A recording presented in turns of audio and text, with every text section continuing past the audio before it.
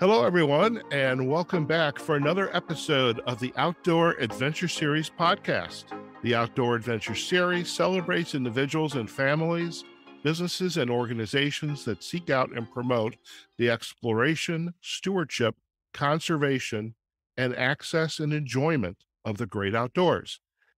Today's episode is the first in the series we are producing with the National Marine Sanctuaries as they celebrate 50 years of ocean conservation and stewardship. Our guest today is Dr. Michelle Johnston. Michelle is a research ecologist and NOAA dive master at the Flower Garden Banks National Marine Sanctuary. Dr. Michelle Johnston, welcome to the Outdoor Adventure Series. Thank you so much for having me. Fantastic. Well, I am excited that we are launching the series with the National Marine Sanctuary, and the fact that you raised your hand and stepped up, you're number one, which you get all the accolades going forward. But I was really excited to, learn about your journey, what it means to be a research ecologist, and talk about the Flower Garden Banks National Marine Sanctuary and 50 years of being around and this commitment to conservation and stewardship. That just means a lot. And I'm wondering if we could perhaps start a little bit with your story. How did you decide, hey, I want to be a research ecologist? Yeah, that's a great question. I actually grew up in landlocked Ohio. So Lake Erie was the closest thing I knew to the ocean. And I don't know, I had that bug when I was a kid. Both my parents are teachers and did a wonderful job making sure I had lots of opportunities. And I was always fascinated by the ocean. I would get my Ranger Rick magazines when I was little and would, flag ones with sea turtles or dolphins or whales. And I work on a lot of invasive species and lionfish now. And I just when I was home not too long ago, found a lionfish, from fourth grade, a lionfish report that I had done. I didn't even remember it, but it's funny to go back. I had a passion and a drive, and I was very lucky that, again, my parents supported me to do things. I got certified to dive when I was 14 years old. And my mom always made sure that we were on vacation, down to the Florida Keys or to the Caribbean where I could dive. She was very selfless and just wanted to make sure that my interests, would be supported. And I applied to go to school at North Carolina, the University of North Carolina, Wilmington. It's a fabulous program. They've got a great marine lab, and it's the only school I applied to. That put the fear of God in my mother that I wasn't going to get in as an out-of-state student. And I was sure, I worked hard. I had good grades. I had lots of volunteer stuff. I had my scuba certification. I'm like, this is where I'm going. And my mom was like, okay. And I applied early and got in and left Ohio to go to North Carolina and really never looked back after that. And that started my career in the marine sciences. That's fantastic. I'd love to circle back just a little bit and unpack a couple of the items you shared. Growing up in landlocked Ohio, I have to ask, did you get your certification in the infamous quarry in Ohio? No. We actually went down to the Bahamas, and the whole vacation, most people are out on the beach. I was at the dive shop studying and doing a 2-week course that whole vacation. And worked really hard. And then every year after that, we went somewhere where I could dive. I had an uncle who was a scuba diver, who was like a father to me. And we dove together, my dive buddy. And again, my family really supported my dreams and aspirations to be a marine scientist. Wow. And what I'm also taking away is you knew what you wanted to do from a very young age. Yeah, I'm really lucky. I don't know. I just knew. I knew in my soul that's what I wanted to do. And I know some people don't. It takes a while and they try different things. I mean, my husband is a person who definitely had many different paths throughout his career. And it's hard for me to relate to that because I always knew this is what I wanted. And I don't know, everybody's different, but that's my story. Okay. I knew what I wanted. That's your story. You got to stick with it. And Yeah. Obviously, to me, and I think it's going to be to our listeners, this passion of yours, you're making a difference in the world. And I think we all make a difference in the world. The career coach in me says we all have an opportunity to make a difference in the world, but you actually are doing it each and every day because you're helping to manage and being a steward of this phenomenal outdoor sanctuary, the Flower Garden Banks National Sanctuary. And how did this opportunity with the National Marine Sanctuary come about? Because you had your undergraduate degree, you went to graduate school, you got your master's, your Ph.D. How did this opportunity with NOAA come about for you?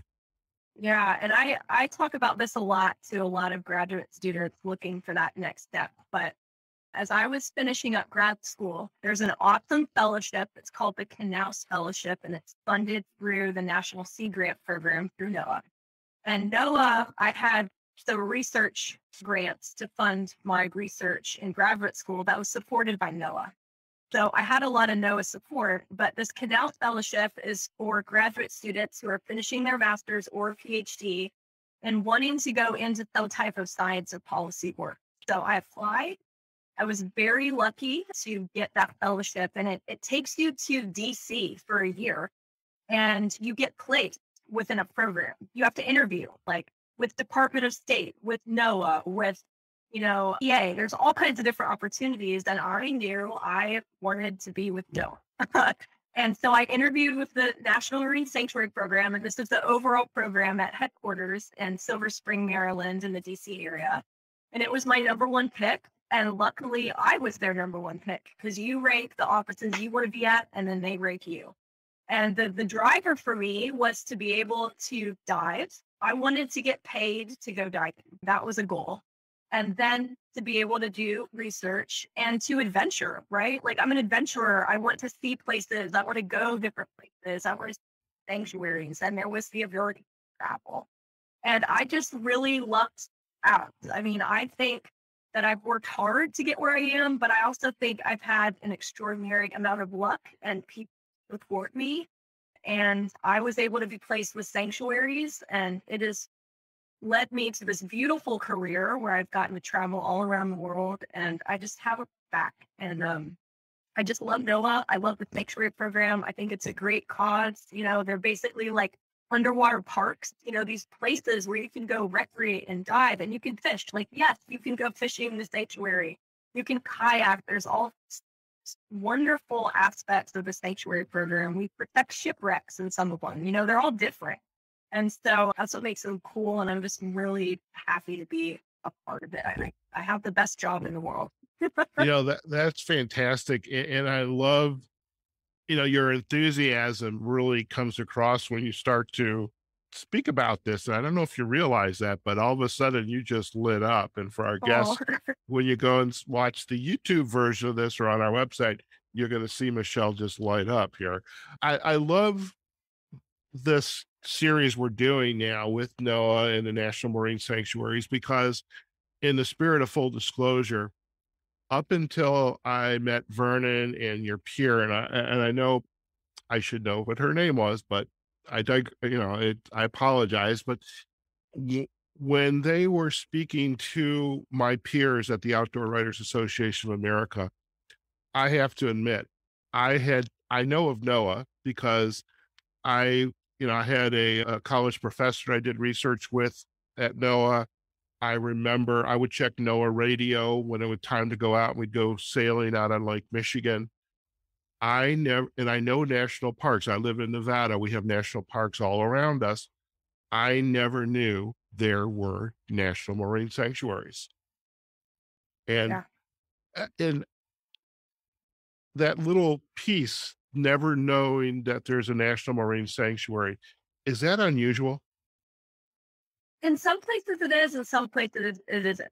For the Flower Garden Bank, where I'm at, so I'm based in Galveston, Texas, the Flower Gardens, it's offshore, 100 miles offshore in the Gulf of Mexico. So our remote sanctuary, we come across that because you can't see it, you can't easily touch it, it's hard to relate to. But like if you go down to the Florida Keys, all of that, for the most part, is the marine sanctuary. If you go to California and you're at Monterey Bay, you walk the beach and then put your toes in sanctuary waters. It's a little bit easier to relate to. So we do come across that a lot, and the sanctuary program was designated by the National Marine Sanctuaries Act, and we are mandated to do education. That's part of the gig with sanctuaries. And so our education team, both at the local site and at headquarters, works really hard to educate and promote and do outreach so that more and more people realize that these special places exist. But obviously we still have more work to do. And that's, like me, you grew up in Ohio, you're in Ohio, you're not at a marine sanctuary often. Or you're in Nevada. Yeah, you have Lake Mead, but you don't know much about the flower gardens. So, it's a lot about location and where you are. But the education team and the scientists too work really hard to make sure that, more and more people realize that these special places exist. Very good. And I have to share, I was out at Lake Mead yesterday. I was hiking at a time of the day I had no business hiking at, but I was walking down towards the water and I was seeing shells from the crustaceans. I was like, that was just very surreal as I'm walking on shells where 5 years ago I would have been underwater. Yeah, my sister actually she works for the Park Service at Lake Mead. I was there a couple weeks ago, and that's sanctuaries have their regulations and things we manage. Lake Mead's a whole different issue with your guys' low water levels, and it's interesting wherever. Right. With the flower garden banks to where 100 miles out, what are I want to talk about the conservation aspect of it, but all in the stewardship aspect, but also the recreation. Now, as you mentioned earlier, you can go angling, fishing, kayaking, diving, other outdoor enthusiast activities are promoted in the sanctuary boundaries. Yeah. So at flower gardens, again, it's a little different if we're remote. For the sanctuary locations that are coastal, things like kayaking and birding and things like that are really common. At flower gardens, it's an investment to get out that far to the bank. So it's really scuba diving is the main draw, because it is this gem in the Gulf of Mexico. These reefs are amazing.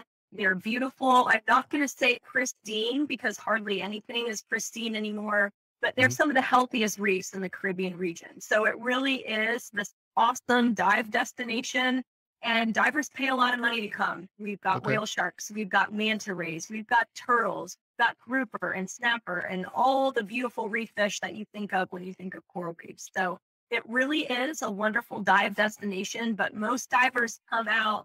There's one recreational dive boat that services the area, and it's a liveaboard vessel, and that's how we do our research. So when you're coming out to the flower garden, you're coming out for 2, 3, 4 days at a time, and it's like summer camp, like scuba summer camp on the boat. And you get to dive, you get friends, and it's great. And then the fishermen, love the banks, but they also love the oil and gas platforms that are surrounding in the area. The Gulf of Mexico is a super weird place. We've got all this oil and gas industry, and then these beautiful reefs. So it's interesting, but the platforms attract a lot of fish. So we do see fishermen that come to the sanctuary to fish. Only hook and line is allowed. You can't spear fish. You can't do any trawling that would disturb the bottom habitat. But those are the two main things where recreation is really supported this far offshore. Okay. And you raised a question that I also had about the oil platforms and this reef system that's out there. It's not insignificant in size. There's a lot of geographic area. I mean, you're 100 miles out, a lot of geographic area. It sounds like you are living in symbiotic relationship. I guess maybe that's the right word. I don't know if that's the right word. You're the scientist, you'll correct me. But you've got the oil industry and you've got this conservation stewardship through the sanctuaries. And it sounds like you're living together. You both you're doing your thing and they're doing their thing, and that's okay. Yeah, and I think over time we've shown that the two can operate, as you said, hand in hand. Now, obviously, I get a lot of questions about the Deepwater Horizon oil spill that happened in 2010, and that was tragic and it was terrible. Luckily for the sanctuary, the oil did not make it that far west and we're not impacted by that, but other areas were. But in general, the oil and gas industry does operate in a very safe, and the federal agency that regulates that's the Bureau of Ocean Energy Management. We actually work hand in hand with them as they help fund some of our coral reef monitoring to make sure that if there ever were a tragic event like that, we have the data in place to know what those baseline conditions are so that restoration can happen in the future. We're going to pray that that never happens, but, we are supportive of each other, and obviously nobody wants anything bad to happen. So, Of course. and I think, the record does show that around these areas, things have been relatively safe and there is little pollution from industry on the reef, which is a great Okay. thing. Very, very good. Very fortunate. So I'm curious, what is I don't know, I don't feel like a day is sufficient or perhaps even a week. Let's go a month if we have to go back down to a week, but what's a month or a week in the life of Michelle Johnston at the National Marine Sanctuaries and Flower Garden Banks? Yeah, so it depends on the season. And the past 2 years have been really abnormal with the pandemic. I mean, I'm here at my home office right now because we're still teleworking a lot for the most part. But, a typical month in the summer, we're offshore quite a bit. And so we're spending a lot of our time prepping for field work. Like I mentioned before, we do a lot of monitoring. We're making sure the pools are healthy, the fish are healthy. Got an 82-foot research vessel, which is awesome. It's called the RV Manta, and we're usually out for 3 or 4 days at a time doing field work. We're doing coral surveys, fish surveys, underwater photography, different types of sampling specifically for water quality. And in the summertime, it's like go offshore for the week, come back on the weekend, load the new gear you want, go back out on the boat, do it all over again. It's busy.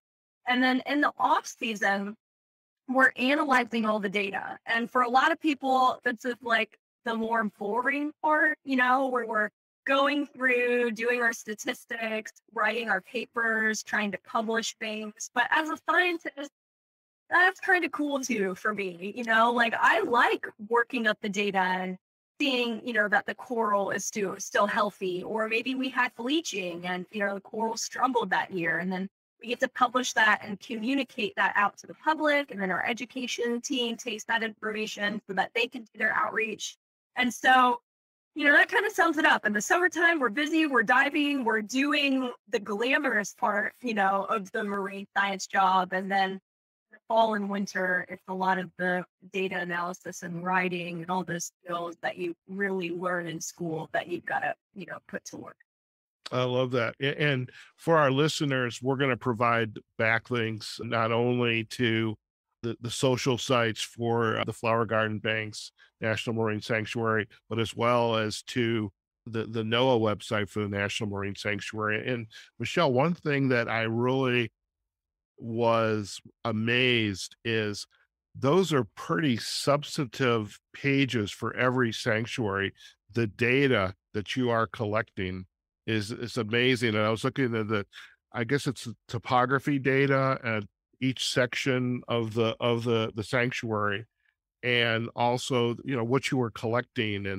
And for our listeners, you got to go out and visit it. If you're a data person, if you're a visual and you want to see some great photos, and there's an amazing collection of information that you are collecting and you're also sharing with the public. And as you said, you are it can be glamorous if you take that data, you turn it into a paper or a presentation or application for a grant. So you're continuing to do work 365 days a year that's making a difference. I love that.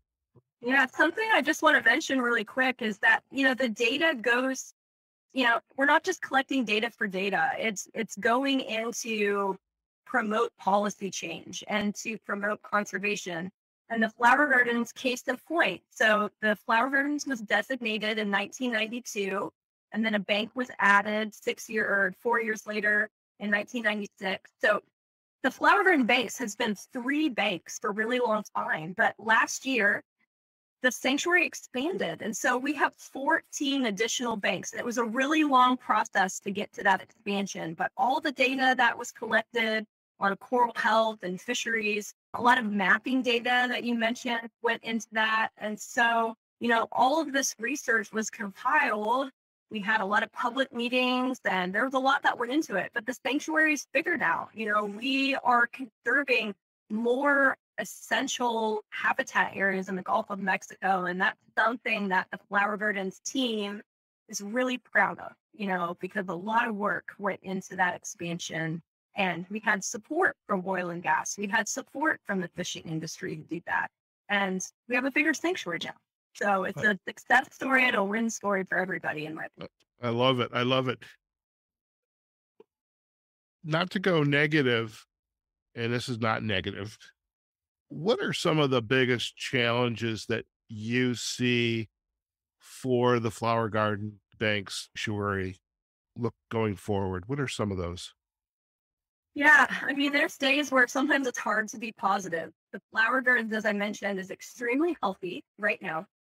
These banks being remote, they're 100 miles offshore, as I mentioned, have a little bit more protection than like reefs that you see in Florida that are coastal and are impacted by coastal pollution. The sanctuary for the flower garden is also deeper. So the reef doesn't start to about 60 feet. So the flower garden's reef is on salt domes. So it's kind of like underwater mountain. And these mountains come up so high that corals were able to colonize and get enough light to grow. So call it the coral cap. And then as you go deeper, you start to get into deeper, what we call mesophotic habitats, and the coral changes. And so there's lots of different habitats in the sanctuary. It's not just the coral, it changes as you go down deep. But the coral cap is the area that we all know the most about, and it's what we think about when we think of the flower gardens. And so as we experience changes in climate, we are seeing increased bleaching. That's where the water gets really hot and the corals get stressed and they basically spit out their symbiotic algae. And without that algae, they can't make food well. And so when you have a bleached reef, the corals are starving. And it's awful to see. It's really sad. And we've done climate models where it is predicted that by 2040, flower gardens will experience bleaching at a rate where it will be stressed and not recover the way it's now. That is less than 20 years away. It stresses me out. And they have a new term now, and you probably know it, called like environmental depression or environmental distress, where you start thinking about these and you get a sense of just, depression, and there's not much you can do about it. And in a way, that is true. Like as a sanctuary, we can't manage for, increasing temperatures, but there's things that we can do to help the reef not be stressed. And so one of the things that I worry about is bleaching and the corals getting sick repeatedly and not having the energy to recover. Invasive species is also one of those things. A lot of people know about lionfish. The lionfish. And I do a lot of lionfish work. And so, things that we can do to help the reef, limit diving interaction, don't mess with the coral. We can remove lionfish, and we do that with permits. So even though hook and line fishing is what's permitted, we do issue special permits to go and fear lionfish. And by keeping those invasive culled on a routine basis from the reef, that helps, the native fish population stay healthy and stable. Maintaining our mooring buoys so that boats aren't anchoring on the reef. Those are things we can do to keep the sanctuary healthy and productive. And so that's what I focus on. And then, as you mentioned earlier, the education and outreach, that's so big, right? Even if you're a kid growing up in Ohio, like how I was, what can I do? Simple things like nest recycling, water, and all that stuff really does add up. And so, I try not to get too depressed thinking about coral reefs and how things will be in the future and focus on the positives and how we can affect positive change. Very good. Very good. So I'm curious, as you mentioned about the outreach, visitors, a class, mom and dad with their kids who have their child just like you, who's enthusiastic about open water and diving, and they want to come out and spend some days out at the reef. What type of interaction are you having with them? Yeah. So a lot of people ask, how can we get to the flower gardens? And that's hard because if you're not a certified diver or fisher with a boat, it's not realistic. So our education team works a lot with aquariums. And so we have wonderful exhibits. Our local aquarium here is called Movie Gardens, and they have a flower garden banks exhibit. So it's like you can go to the aquarium and see what the flower gardens is like. We also have a partnership with the Tennessee Aquarium and the Texas State Aquarium, and they have similar exhibits. So that's kind of our way, being a remote site where you can't go like to the beach and put your toes in the sanctuary. Using the aquarium facilities, and the Houston Zoo has some stuff too that really get people interested. And I can relate to that. Growing up in Ohio, we had a SeaWorld in Ohio, and I remember being a little kid and getting to see a little whale, and that did it for I was little. I was fascinated. I know some people have negative things to say about aquariums at times, but from an outreach perspective, they're amazing. To get people hooked and get. I mean, that's a great way of starting the educational process, and because you're looking to create a spark that somebody suddenly, wow, I want this as my career, which is what you did. So during the off season, I would imagine that you have opportunities to speak to classes, students, whether graduates, undergraduates, high school students. What's that interaction like for you? All of the above. We do education programs with the elementary schools in the area, high school, and sometimes I even guest lecture at Texas A&M Galveston here. So I love it. I love working with students. That's one of the great things about NOAA is that, again, we are mandated to do some education stuff. And so even though my primary role is science, I get to dabble, in the education and outreach. There is nothing more exciting than taking a dead lionfish to a class of third graders and doing a fish dissection and just watching them just get pumped. They eat it up. They love it. And I love it too. And we do coral ID with the high school here, with the high school science group. And I do an overall lecture for the college students about the sanctuary and about our monitoring, fisheries management. So fun, kids are curious and they're interested and they know, and they always have great questions. And it's one of the perks of my job, getting to do some of that outreach, because you can tell some of them are passionate. And I remember being that kid. I remember being excited about it. And I'm glad that we have that next generation of science here. That's fantastic. Is there I don't know, an example where you were just kind of blown away by the question that was asked, or this enthusiasm? Any example that you would be able to share? Maybe not specifically, but with doing lionfish dissections with one of the third grade classes here, I just remember this one little boy knowing every fact about the flower gardens possible. I felt like he knew more than me. And I was just blown away by the fact that he researched beforehand, knew his stuff, he was asking me about cleaning stations, because fish will come, grouper will come and then get the parasites cleaned off by smaller fish. And he knew about that in third grade. I love it. I just love that stuff. So That's fantastic. That's fantastic. So I'm curious, Michelle. I mean, your accomplishments, if starting out at a young age, learning how to dive, and kudos to your family that, helped to, nurture that enthusiasm, that desire. And, now with the work that you're doing, is there anything that you would share back to your younger self about this journey you have been on? Guess I would just share, be open to anything and say yes to things that, you know, maybe you might be a little scared to do. Don't push away opportunities.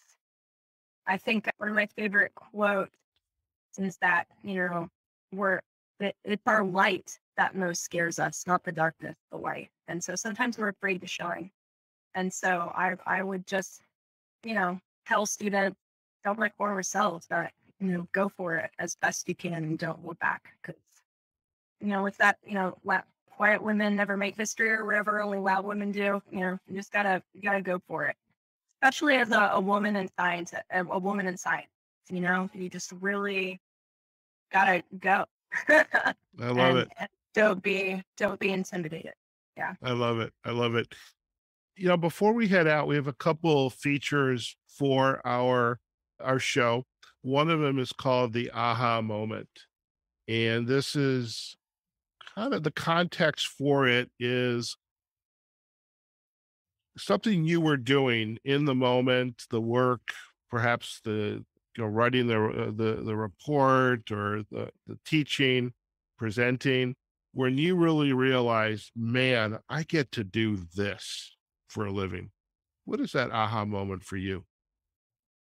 Yeah, so when I left Ohio to go to North Carolina for school, there was a sea turtle rehabilitation center not far from the Wilmington campus. So every Saturday, I got up 6 a.m. and drove and volunteered my whole Saturday to work with these sea turtles. I was not partying on Friday nights. Like, I was dedicated and loved these turtles. And it was called the Carrie Beasley Sea Turtle Rescue and Rehabilitation Center. It's one of the best places in the world, and they still take student volunteers.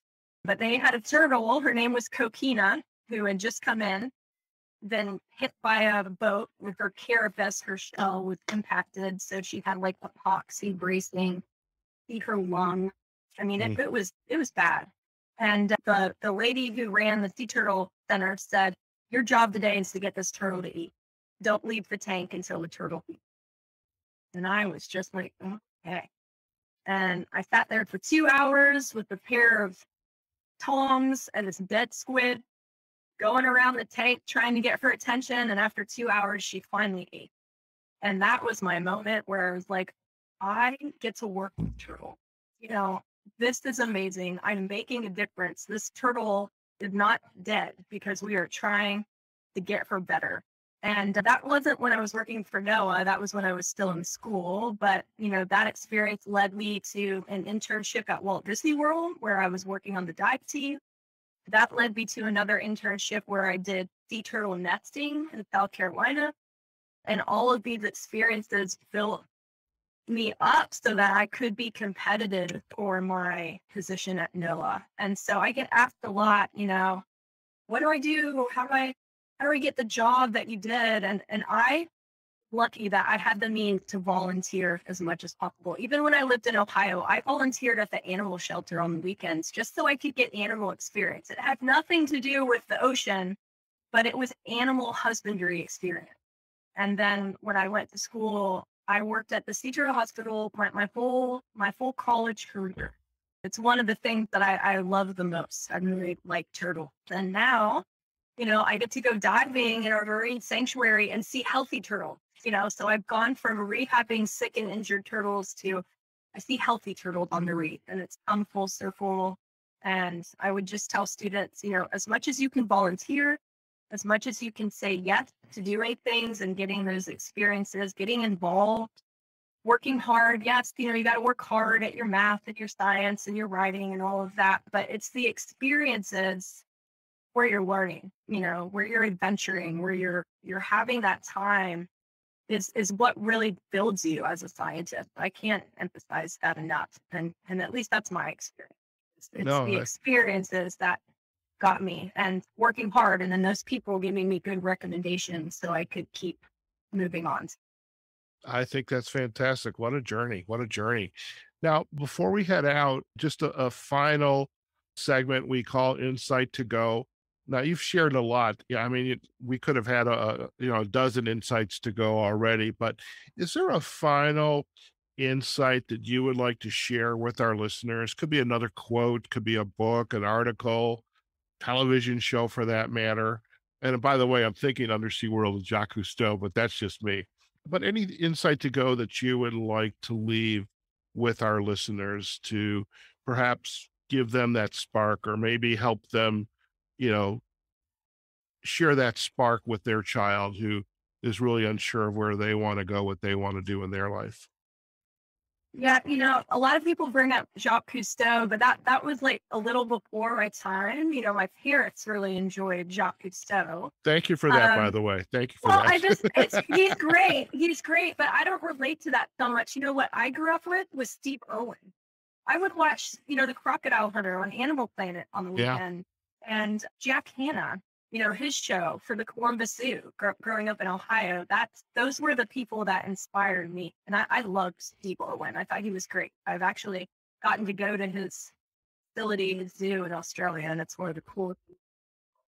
But those are things that inspired me. One of the most influential people in my career is Jean Beasley, who ran the Sea Turtle Hospital in North Carolina. She has been awarded the National Geographic Ocean Heroes Award. She has dedicated her whole life to rehabbing turtles. She started it in her garage in North Carolina, and now she has like a state-of-the-art sea turtle facility. So she's not necessarily a super famous person, but she's the one who I drew so much strength, and just her depth for and passion for turtles is something that inspired me. And also my mom, that was a 7th grade science teacher. I actually had my mom because I lived in a small town in Ohio. She was my 7th grade science teacher, and it's always been inspiring. So you just got to find the people that inspire you and draw support from there. And like I said, just get out there and do as much as you can, volunteer and get those internships. And that's what's really going to help boost you in the science world, in my opinion. I love it. I love it. Thank you for sharing that. And we will provide the backlinks to the program out in North Carolina, Jean Beasley's program for the sea turtles rehabilitation, and to put that in the backlinks of our show notes.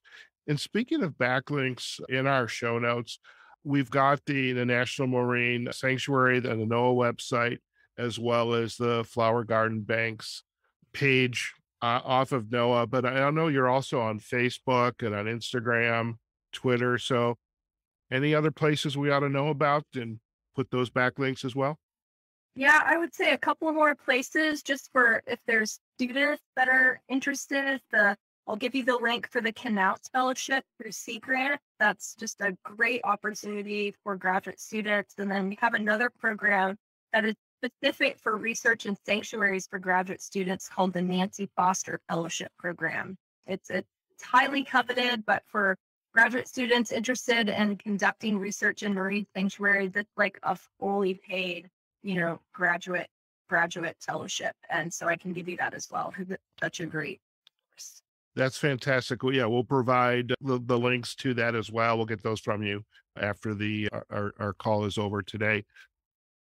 It has been a pleasure, Michelle, just to learn more about you and your work. I feel like we have just literally have touched the tip of the reef, the very tip of the reef. We could have gone a lot deeper in a lot of other areas, and perhaps somebody else would have had to take over from me because I only know what I was putting together. But this is a phenomenal repository of work, library of work that you have put together. And I really just love the passion you have, for, the conservation, the stewardship, and just, basically doing what you love. And I mean, that is, to me, that's how cool is that? We get to do what we love each and every day. So thank you for taking the time to help us kick off the celebration of 50 years of ocean conservation and stewardship by the National Marine Sanctuaries. Appreciate your time. Thank you for having me. All right. Stay on the line. We're going to do a quick close, and then you and I can have a final chat. Okay? All right, folks. What a phenomenal way to kick off the National Marine Sanctuaries 50 years of ocean conservation and stewardship. This celebration is going on this year.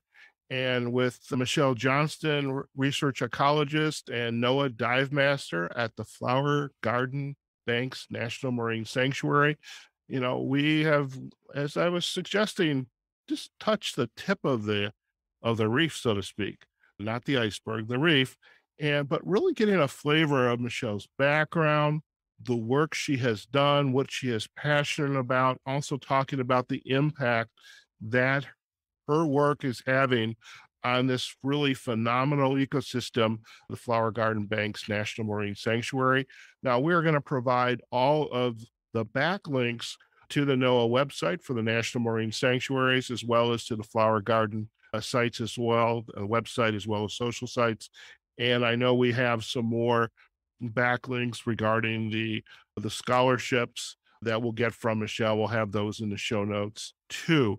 Now, we hope you enjoyed today's episode. So, do go out, check out the websites, and really just immerse yourself in this treasure that I didn't even know we had until just a few months ago. And it's like, wow, now I want to go visit, the marine sanctuaries like Flower Garden Banks. And hopefully someday I will be able to do that. Now, in the meantime, we hope you enjoyed today's episode. We have some more coming up to help celebrate the 50th anniversary, and those will be coming up in the coming weeks. You can also visit us and see this episode on our website at the outdooradventureseries.com. We're also on our Facebook and LinkedIn pages, Outdoor Adventure Series, and we are also on all of the major podcasting directories. Okay, folks, wherever you are, whatever you're doing, go out there, have a phenomenal day. Take care of yourselves, your family. Become more aware of what's going on in our environment, and check out this great work that NOAA is doing through the National Marine Sanctuaries system. And if you're inclined, join in on this celebration. We hope you will do that as well. Okay, so we will see you on a future episode of the Outdoor Adventure Series. And again, as we celebrate 50 years of ocean conservation and stewardship with the National Marine Sanctuaries. Thank you so much.